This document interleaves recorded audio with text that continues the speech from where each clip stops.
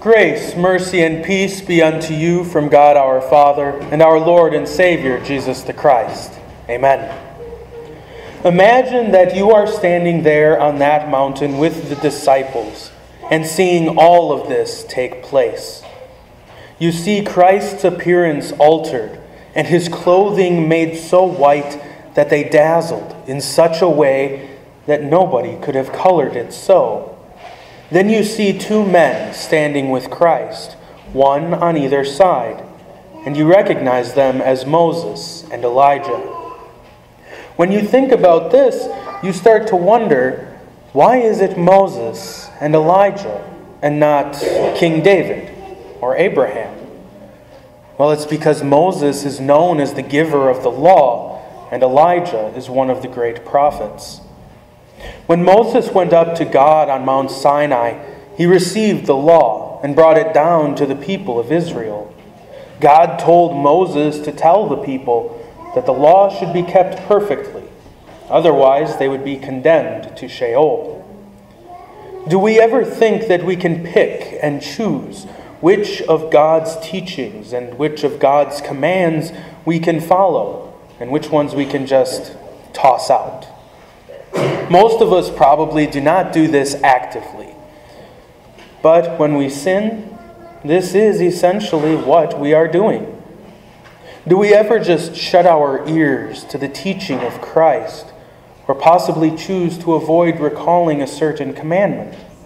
Maybe we think that if we close our door, that what we do behind it is hidden. Since our thoughts are in our mind, maybe we think that it's not heard.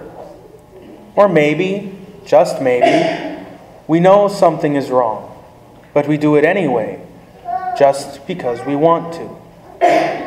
If we disregard his teachings or disobey his commandments, then we do not keep the law perfectly.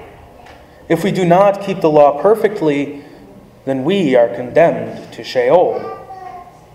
The closing of our ears to the commandments and teachings of God is our disobeying sinful nature.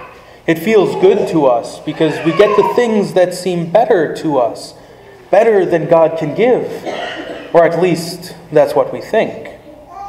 We focus on the here and now, what feels good right now, what would make us happy right now. That is our sinful state. That is who we are. But when we disobey God's law, just so we can have something now, or just so we can do that one thing we want to do, we confess that Christ's teachings and God's commands are not good for us, nor what we believe. Not only does this pull us away from God, it pulls us away from his house, the church as a whole. This means then that we are not obeying our Heavenly Father's command to listen to Christ's teachings, as he says in verse 35. We don't want to be deprived of something that would make life so much better for us, or so we think. And that was probably what Peter was thinking when he offered to make the tents. He sees Christ in all his glory, but doesn't want to go back down the mountain. He wants to stay up on the mountaintop with Christ, Moses, and Elijah. But Christ's mission isn't to stay up on that mountain. And that is why St. Luke says that Peter didn't know what he was saying. Christ's mission on this earth was exactly how Elijah and indeed all the prophets foretold. His mission was the salvation of the world. And this meant that he would suffer and die on the cross. Elijah and Moses, the prophets and the law, all point towards one person, a man who would save the world from sin, a Messiah, a Savior. That is exactly what Moses and Elijah are doing on the mountain with Christ. They are pointing to him as the Messiah. Through Christ, God accomplishes the plan for your salvation. It wasn't something that he thought about after the fall, but was something that he had planned since before creation. In his gracious love for you, God sent his only Son, whom we see in his full glory in his transfiguration, to take up the cross as an innocent person. This is what Moses and Elijah were talking about with Christ. Luke doesn't say much beyond giving us the topic, but it's possible that they spoke of how it was going to happen. Christ departs from the world by way of one of the most brutal execution styles in history, crucifixion. Christ gives his life on the cross for the forgiveness of your sins. You and he are totally different people. You are sinful. He is perfect. You are just flesh. He is God in the flesh. You are guilty. He is innocent. And this is what Christ revealed to Peter, James, and John on the mountain. And yet, Christ still goes to the cross for you.